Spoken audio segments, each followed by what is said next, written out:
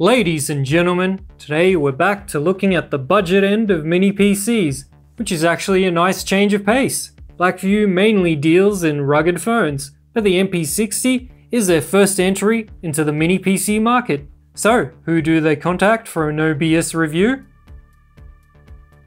Oh, right, me. This free sample features the Intel Celeron N5095, a quad-core 10-watt processor, 16GB of RAM, and a 512GB M.2 SATA drive.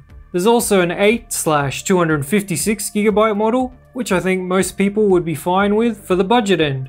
The introductory pricing is $200 for that one, and $280 for the 16/512GB model, which is pretty good. But this is a very competitive field, and there are other options at a similar price, such as the Tricky Green G3. In the box is a manual, monitor mount, screws, HDMI cable, and power supply. The Blackview MP60 is a decent looking budget mini PC, which is mostly made out of plastic. I think I'd prefer the black over the blue, but the LED at the top is not a bad touch. Like most of the budget minis, it has a basic set of ports, with dual USB 3, 5GB, and a USB 2 on the front.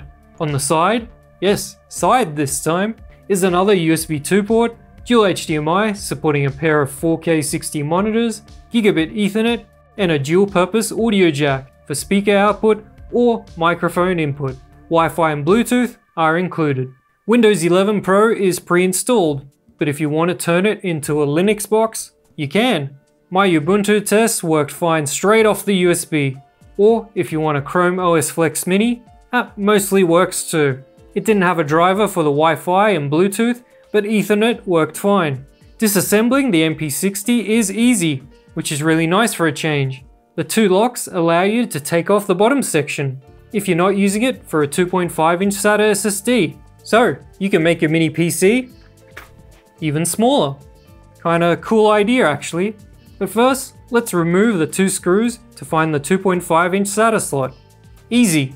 Now we can pull off the bottom section since it's unlocked and it connects via USB-C, which is interesting. But to get inside, there are still a few screws. And of course, they're under the rubber feet. Rip those off, get the 4 screws out, and Bob's your uncle. He sure is! Watch out for the LED cable. Oh, that's a very small aluminium heatsink with a blower type fan. Why did I get a sudden chill through my body? Anyway, there's a NETAC M.2 SATA SSD, which I haven't heard of. There's another 2 screws, and the board comes out easily for once. Underneath is a CMOS battery and no memory slots, which means non-upgradable soldered on memory. Alright, benchmark time. The JK01 was a budget mini PC I tested that had the exact same CPU, so that's a good comparison point. And since the Tricky G3 is available for the same price, I'll compare that too. In single core, the Blackview MP60 had an insignificant 1% faster score than the JK01, and 4% over the G3. In multi-core, the MP60 drops behind the JK01 by almost 14%, and that's with the same CPU. It's 19% behind the G3.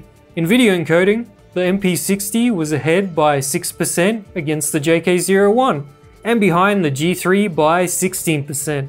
While the soldered memory is only clocked at 2400 MHz, the MP60 still came out slightly ahead of the JK01 by 2%. But the N5100 iGPU found in the G3 has 24 execution units compared to just 16 on the N5095. And it really shows, with the MP60 behind 29% in DX11, and in DX12 it's 37%. Pretty much the same as the JK01. So overall, both CPU and GPU performance is lagging behind the G3. The included M.2 SATA drive is a pretty good performer in both read and write speeds, which was a nice surprise. As with the other budget units, I test the video playback capabilities. YouTube at 1080p 60fps dropped 91 frames out of 10,000, with most of those being right at the start. At 1440p 60fps, it was 98 frames, again, most at the beginning. And at 4K 60fps, 110 frames were dropped. It's an okay result, but was seen better with other budget minis. While gaming is never recommended on these units, the weaker integrated graphics on the Celeron N5095 means only really simple modern games can be played, or much older titles. And while the Blackview MP60 performs worse in multi-core than the JK01, its emulation performance will be heavily GPU limited. So, here's the emulation performance from the JK01 video to give you an idea of what's possible. PlayStation Portable games run mostly fine, with the integrated graphics being the bottleneck. So the resolution scale is really important. Dreamcast holds up pretty well, with some frame drops depending on the title. Again, due to the integrated graphics. The Dolphin emulator kept crashing with Direct3D 12 renderer, so I had to drop it down to 11. Some GameCube games can run at double resolution scale and still hold a locked 60 FPS. Others can't even hold 30 unless at native res. Nintendo Wii games run pretty well at native res, but any higher and the frame rate falls to pieces. Power draw was surprisingly good. The JK01 uses a lot more at idle and load. Must have been that blindingly bright and obnoxious RGB, amongst other things. But the MP60 is also a pretty quiet mini PC, even under load.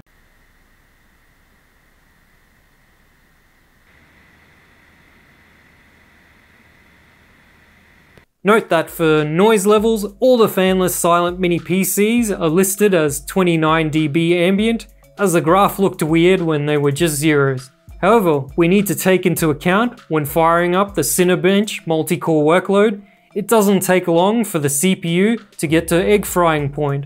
At 105°C maximum temperature, it's by far the worst performer. Even the fanless mini PCs did better.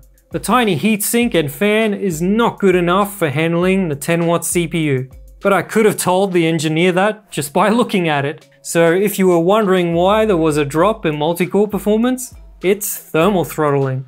The MP60 has to draw cool air from the top cutout and then disperse the hot air back up again, which, well, it doesn't work. It idles at around 57°C, which is surprisingly high for such a low-powered CPU with active cooling.